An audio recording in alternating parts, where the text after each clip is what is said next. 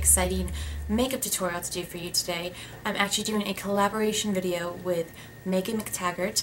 She suggested to do a Brigitte Bardot makeup tutorial collaboration video, and I had just been thinking about doing it myself, so I kind of thought that this is meant to be. So she's actually doing a daytime look. I will go ahead and link her video right here. So you can go ahead and check out the daytime Brigitte Bardot look. I'm going to do a little bit more of a dramatic nighttime kind of Brigitte Bardot look. And for those of you who don't know, Brigitte Bardot is a absolutely stunningly beautiful, gorgeous woman from the 1960s. She was kind of a bombshell. She was kind of the Pamela Anderson of the 1960s, if you will. And she just had a very kind of iconic makeup look.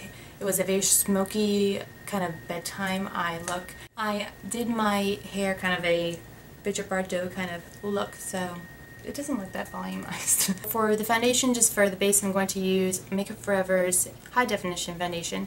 The color I use is N125. I'm going to use a Real Techniques Expert Face Brush, just kind of put it all over my face, and then I'll go ahead and just buff it into my skin.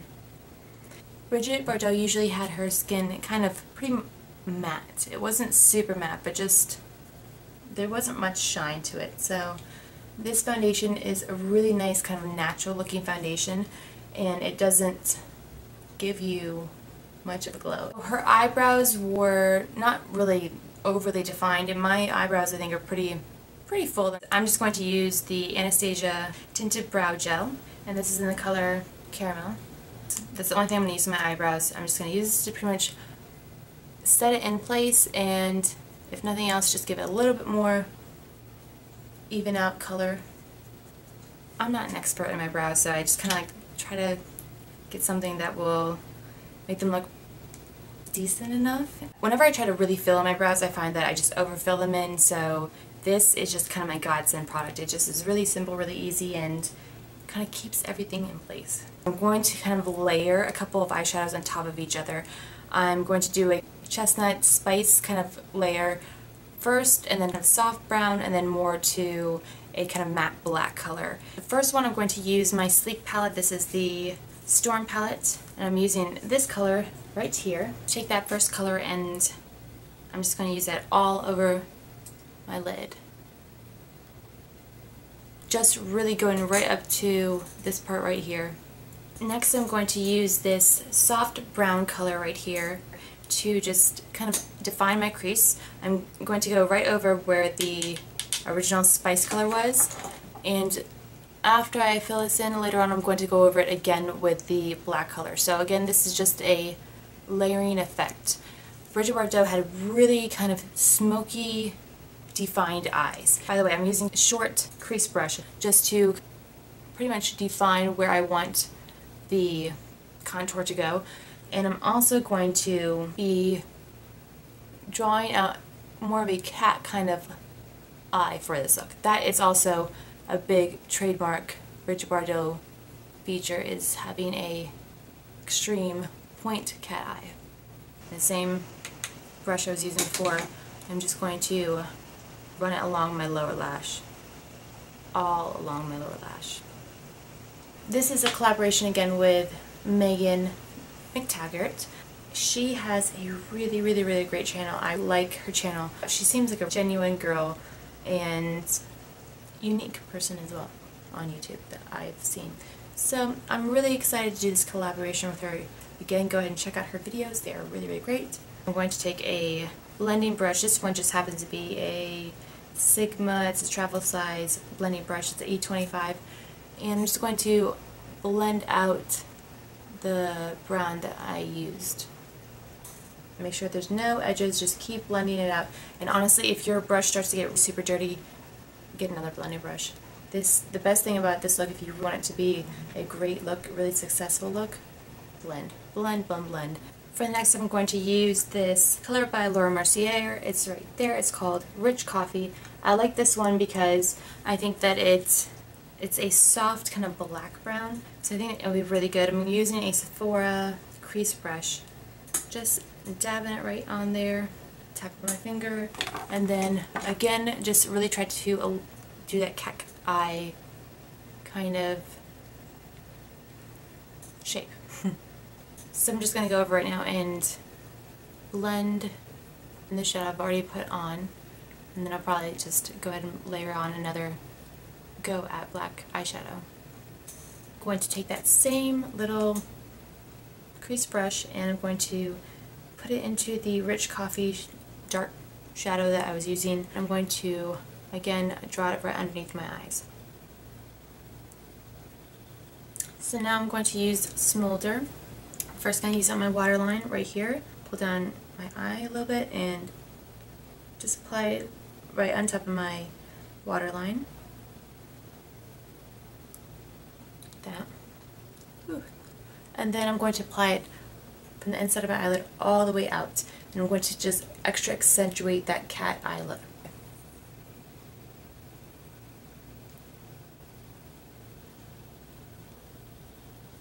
And it does not have to be so clean because we can go ahead and smudge it out again. I'm going to use a eyeliner brush, just a kind of generic basic one. I'm going to go over that Smolder, MAC Smolder eyeliner that I just put on, just so it's kind of smudged as well.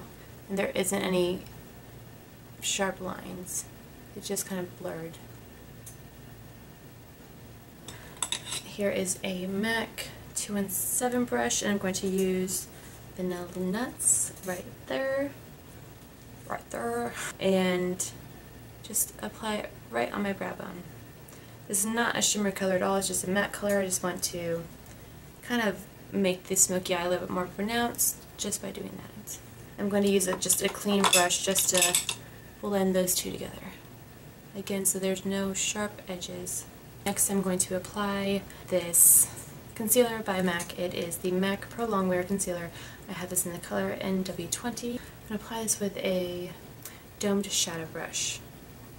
And just underneath my eye makeup. And just kind of pat it in there.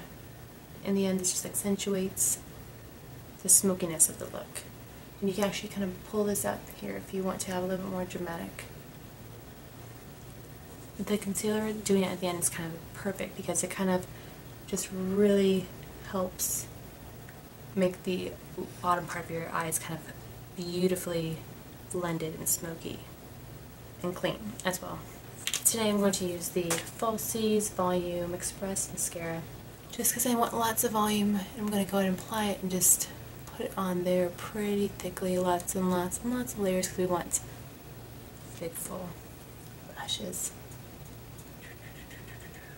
Brigitte Bardot had pretty contoured cheeks and I decided today to use my Hoola bronzer right there, and I have Hit Pan on it. So go ahead and use a contour brush by Real Techniques, suck in your cheeks.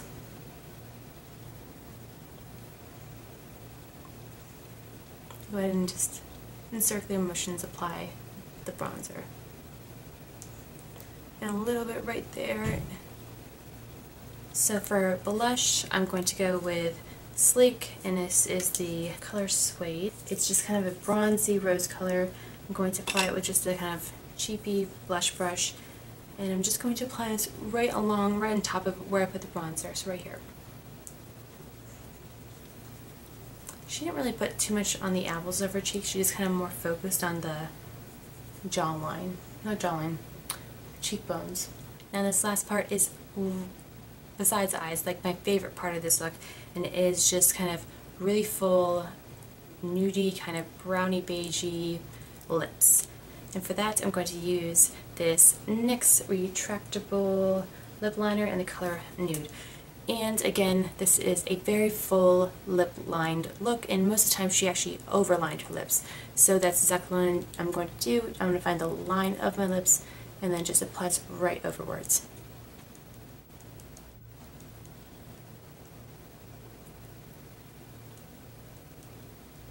I'm going to apply MAC's Jubilee lipstick. It's a kind of really pretty brownie nude color, and just gonna apply it right to my lips.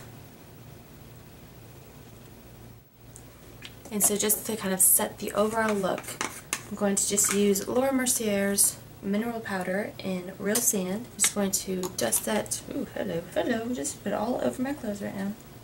Right there. Right in my T-zone, just to kind of set what I've done. So this is it for my Brigitte Bardot inspired nighttime look. Again, if you want to go see the daytime look, I am doing a collaboration with Megan McTaggart. So if you want to go ahead and see it, go ahead and click on the link below, as well as subscribe to her channel because she has a great variety of videos. She's a really cool chick.